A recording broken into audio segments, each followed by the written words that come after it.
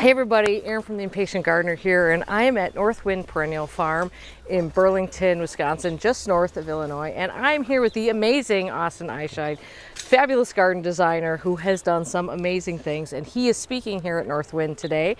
And I imagine on Roy Diblick's channel you're going to see a bit of his talk there, but he's also has other videos up on Roy's channel, so I will link to those. Welcome, Austin. I'm so glad you're here.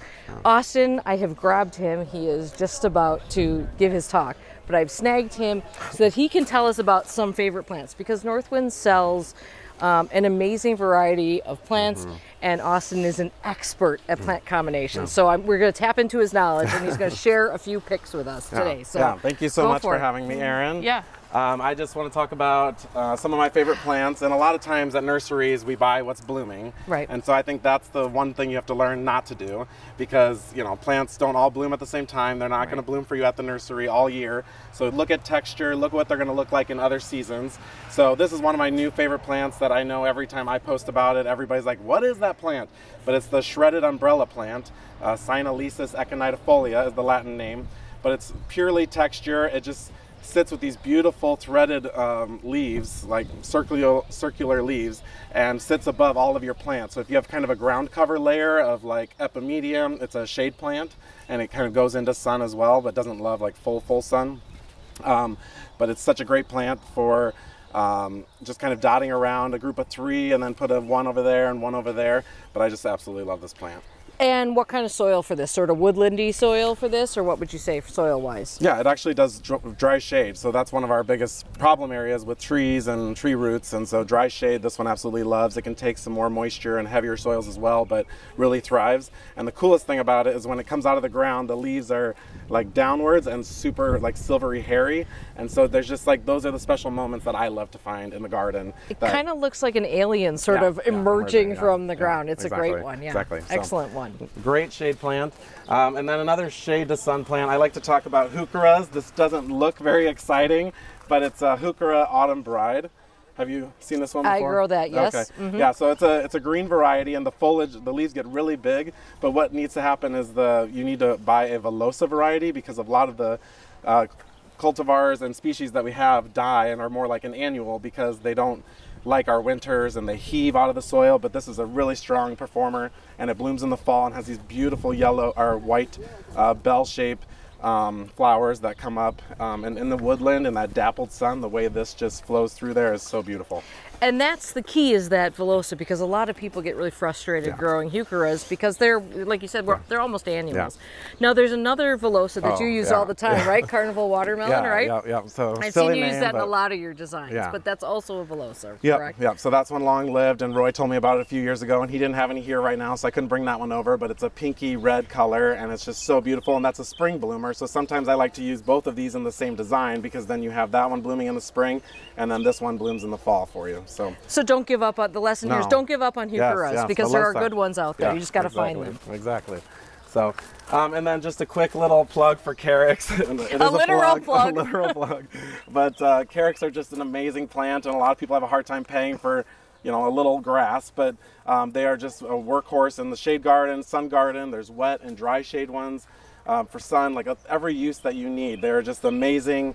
They're just absolutely amazing workhorses, and so use them as a ground cover layer, and then you can use other perennials to dot through, and and then they're just so green and lush all winter, summer, and some of them are summer evergreen. Do you have some favorite Carex that you'd like to sort of mention? Yeah, so this is Carex montana, and this one is great for dry sun, and it kind of looks like it's a very modern look. So if you want a really crisp, clean look, it's about 1 foot by 1 foot and just a clumper, so it's a very tidy look. And plant them about 1 foot apart from each other. Great. So, and then Carex albicans for dry shade is my favorite Carex. Good.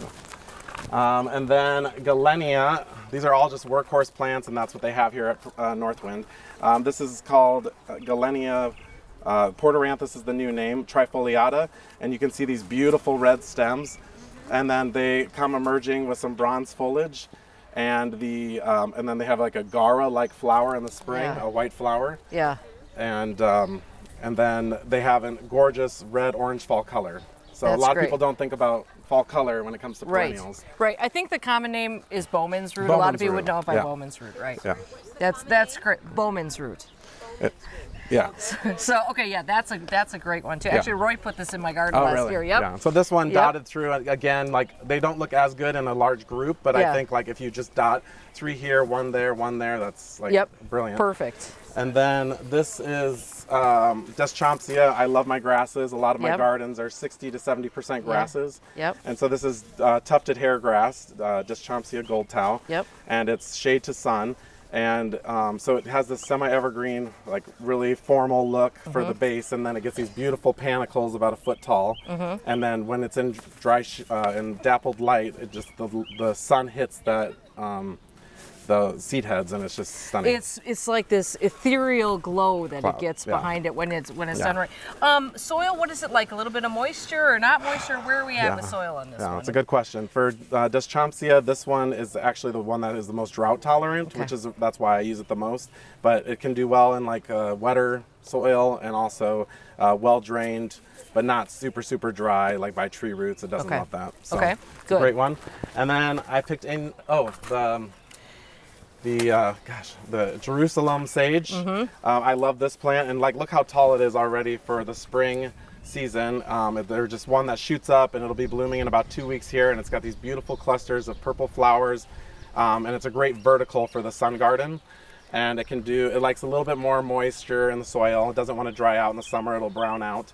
But you can cut it back and it'll come back the next year if it does dry out. I find that this is a really good one that that dries out well. So you leave those flower heads on there. Yeah. It looks really good even after Yeah. those flowers. Yeah, have sort of yeah. The seed heads, it's done. all about seed heads. There's no need to be going back and cutting things back.